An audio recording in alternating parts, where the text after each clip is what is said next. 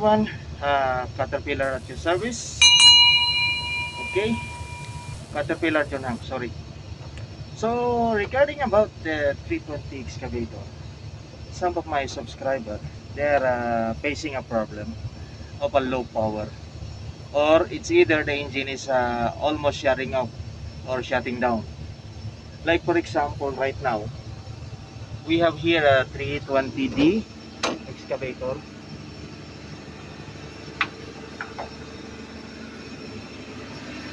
You can see, yeah, I'm here at 320 excavator. Sorry that the camera I'm using is front, so we will show you after this. So I would like to share this problem. It is someone or some technician is some mechanic, they're facing this type of problem. Okay, as we can hear that the engine load is like a heavy, that almost engine is shutting out. You can hear that.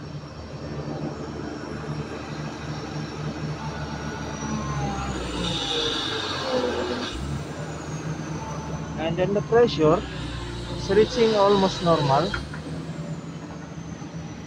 Okay, this is the situation. So you can see the main relief valve is relieving the pressure, but the engine is almost shutting off, almost shutting down. Yeah, that's the situation. At this moment in time, I would like to share for someone where you're going to adjust or try to adjust, but you have to make it sure that the engine power is in complete powerful. Okay, so this is the way.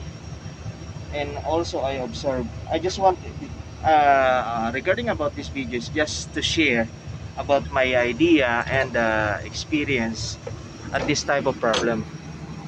Okay, now we're going to the hydraulic pump side. Okay, for the information of everyone, regarding about how I have done the adjustment of the output flow, why the engine is getting overload or is almost shutting down. Okay, in this video and part of this video, I will explain it and show where to adjust and how to adjust and which one we need to adjust. Okay, I'm sorry, be patient about in this video. I'm not an expert in the part of this adjustment of flow, but I want to make it sure that someone and everyone can understand in this topic. Okay, as we can see, pump control output flow adjust. Okay, adjustment of pump output flow constant horsepower control. So you can see if you see this picture, there is a numbering and pointing. If you if someone familiar about this pump and we do not know and you don't have any knowledge how to adjust, this is the way and this is the location. Through the number we can identify that number, which type of adjustment screw that indicated. Okay, like for example 21, 20, 20, 21, 22, 23. Okay, 20, 21, 22, 23. So this is the set. Okay, adjustment screw is number 20. So we can see that is in the picture and also this guide where to adjust. Now based on my video, I adjust it because the flow is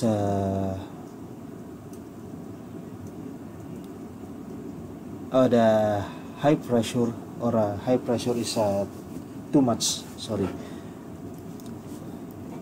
So meaning the tight thing or the tighten of the adjustment screw is too much, so the pressure is holding too much. So meaning to say, it will reach in high pressure based on the flow. Okay, so this is the procedure how to adjust. I hope that you can understand. Okay, at first, number 23 is the lock nut, and number 22 is adjustment screw. Okay, based on the procedure, I hope that you can copy or pause this video to understand and read this procedure. Okay, counterclockwise if you want to decrease, and clockwise if you want to increase the pressure.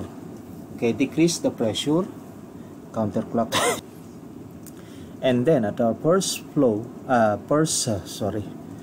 stage, okay, this is a constant horsepower, so the flow of the oil will getting high, because it is only, as we can see, 19 liter per minute, or 5 US gallon per minute. So in 18,000, based on the pressure gauge, it's 18,800 kPa or 1,700 psi, up to 19,600 or 2,850 psi. The pump is operating in the first stage of constant horsepower control. Okay, so you can see here how you can tighten the lock nut, the torque range. Okay, so the second stage,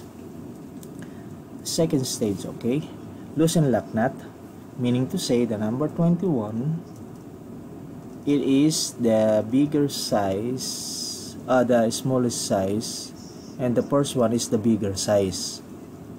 Okay, it is for the low pressure or the higher flow. Okay, 23, 22, 22 is the adjustment screw. So the second stage, okay, loosen lock nut. This is for the higher range, the lower flow. Okay, so 13 liter per minute, the same procedure, but you need to adjust higher by using pressure gauge, 27,500 kPa up to 4,000 psi, or when you adjusted, you need to reach around 34,300 kPa to 4,950 psi. This operating in the second stage of constant horsepower control. This is a gauge, okay, this is a reading on the gauge. So lighting, as we can see, the torque range of lock nut, and adjust the idler pump in the same manner, okay, or the same in the same on the other side. Okay, the same manner, the same procedure.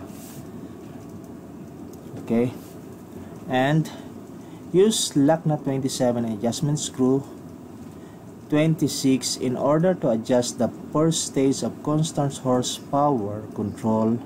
Use lock nut 25 and adjustment screw 24 in order to adjust the second stage of constant horsepower control. Okay, so the maximum flow of the pump, this just based on the situation. If needed, okay, you can adjust to maximize. If not needed, if you think that everything is in almost normal based on the operational situation, operating time, okay, you don't need to adjust. Okay, all the procedure is in here based on my way of adjustment. It is not exactly, but I have done the same as the proper needed of doing adjustment. Okay, this pump control. why our machine is loaded or heavy load at the time when the time when I'm going to testing it. Okay, this is it. Just stay tuned and see the situation, and I hope that everyone can get the good idea in this part of my video.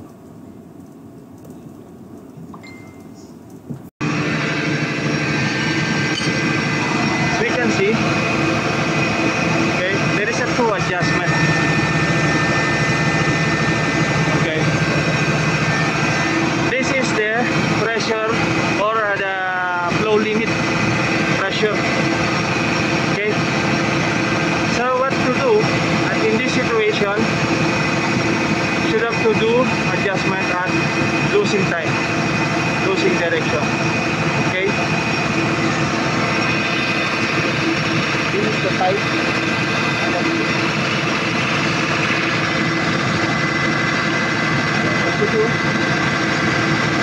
There is a two adjustment. One Allen key type, and then one is the big adjustment for a knock nut. But we will adjust on a big knock nut.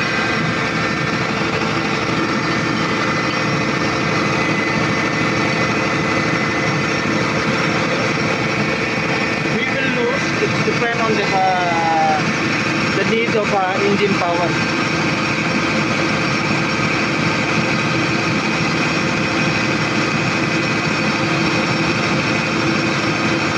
Try almost 1/4. Okay, as you can see, this side. Okay, I will put this side there. 1/4 side. Okay, so we will try.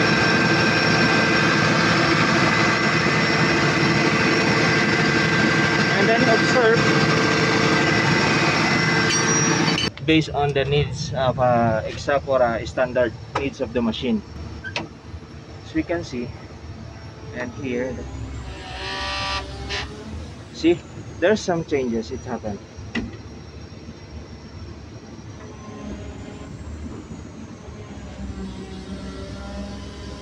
Now it is almost there. Okay, as we can hear, but little bit more. I think it is okay. You can see that. This is sometimes it happens while the machine is stopped for a long time or not using, and it's happened that the bulb is not moving. So if I adjust number 1 and observe the engine sound,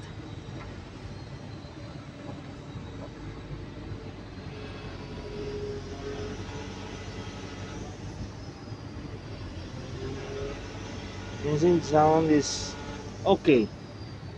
It's okay. That is an idle position. And boom up.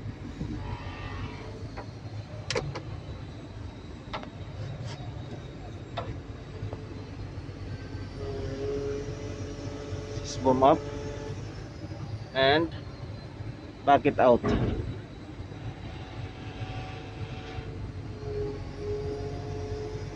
You know this pressure, why the bucket, it is getting more higher than the other function of the machine. You know why? Because based on the troubleshooting on Caterpillar instruction, you can get the normal pressure or normal reading through the function of bucket. Through the function of bucket, as you can see. As you can see. Okay, I will return it the same before when the engine is shutting off. Okay.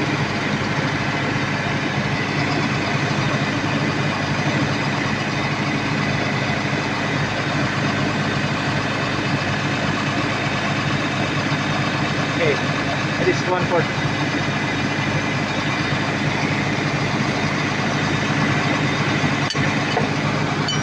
Okay. as you can hear and we can see, we are in idle. Okay, we are in idle, and if you can see the bucket, I push this right handle or right pilot control, going to outer or extending the bucket. Okay, it is okay.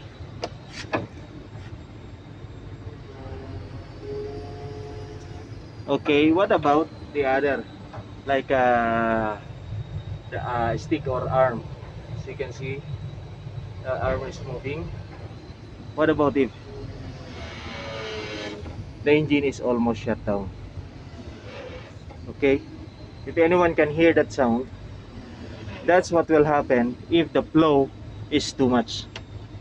Okay, so you can see the engine is almost shut down. Okay, so now I hope that this video a little bit learn to anyone, but you have to observe if the hydraulic temperature, it will becoming high. Okay, so that's the simple way, as per my experience. That's a simple way I can share for everyone, that we hope that this small experience can be help for anyone that facing at this type of problem.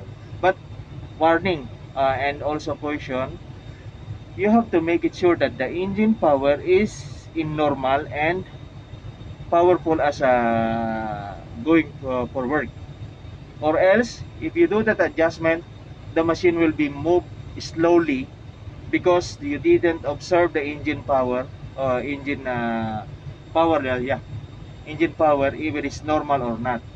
If there is a problem on engine, even you adjust that adjustment, okay, you can get the engine will not shutting off, but the problem is the power of the hydraulic system is not getting in a good power, good energy, or a good resistance.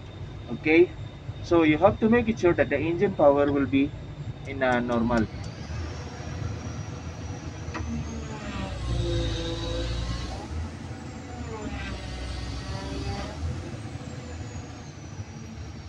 As you can see in number 5,